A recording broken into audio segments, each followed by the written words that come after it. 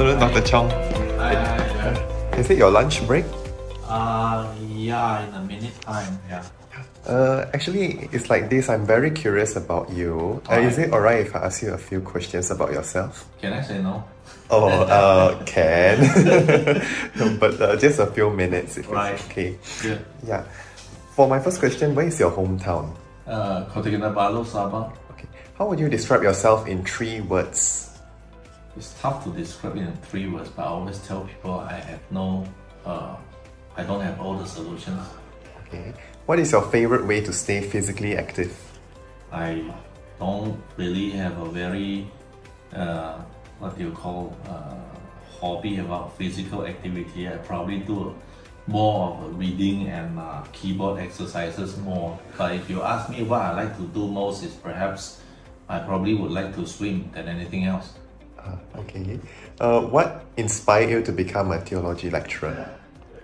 I think it's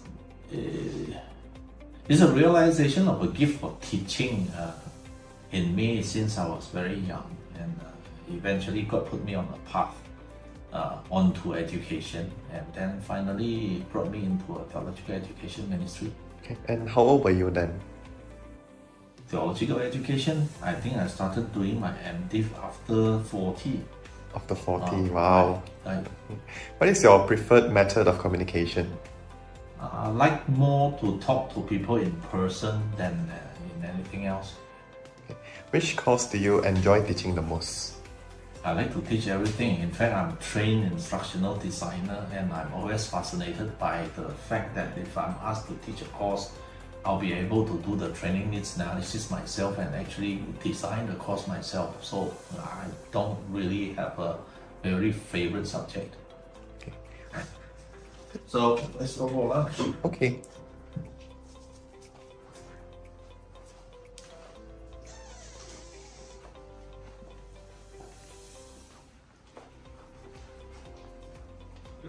I have been going to thank food for office. What would be your food preference? Nasi lemak.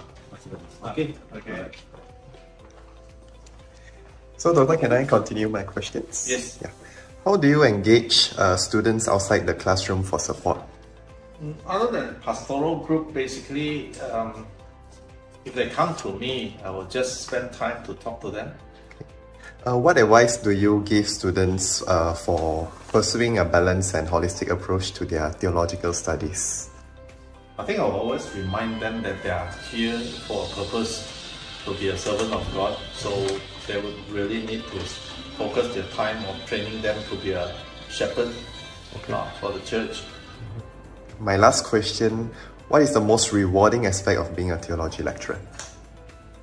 Seeing the students actually grow, seeing them actually develop day by day to be a better servant of God, more and more humble like Christ.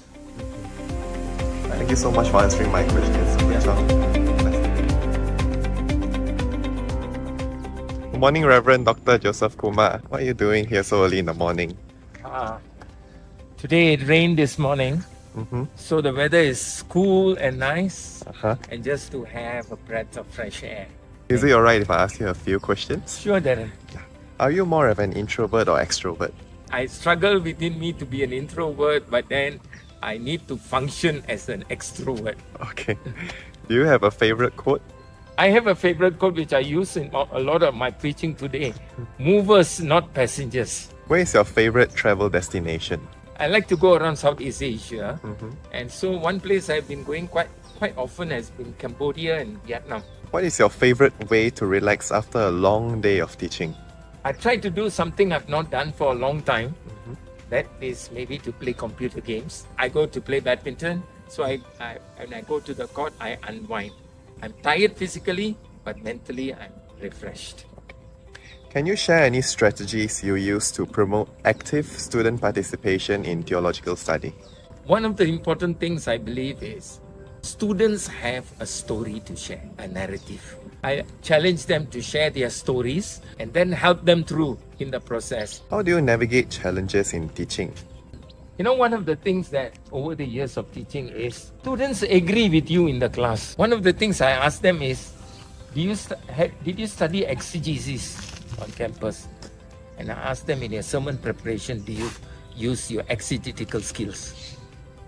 90% say no. So some of them have a mentality, when I'm in seminary, I'm here just for a degree. When I go off to the field, I respond to how the field is calling me. I keep telling them, if your formation doesn't take place here, it becomes difficult for us to be pastors in the world outside. On that note, how do you address the tension between academic theology and personal faith? Your journey in STM is a spiritual journey. Your academics cannot be divorced from spirituality. In the fulfilling of your assignment, do you see the hand of God leading you? What steps do you take to promote spiritual and emotional well-being of your students? Students must do something that they like outside the classroom. If not, you will struggle with academics.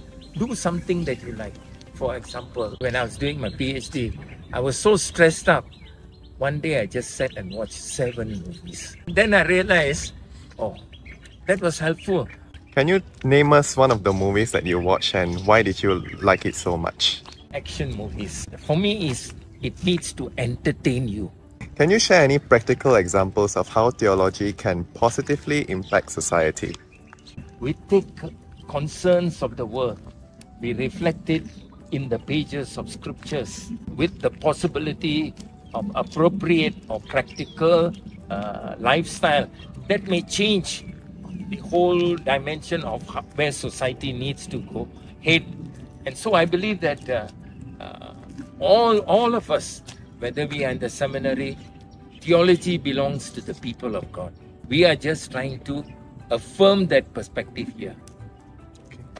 Reverend Doctor, I wouldn't want to take so much of your time, but thank you so much for answering my questions, and I hope to see you around on campus. Sure, it's a pleasure to be a blessing, okay, to the young people who trust us and come here. God bless. Okay, God bless you too, Reverend. See you.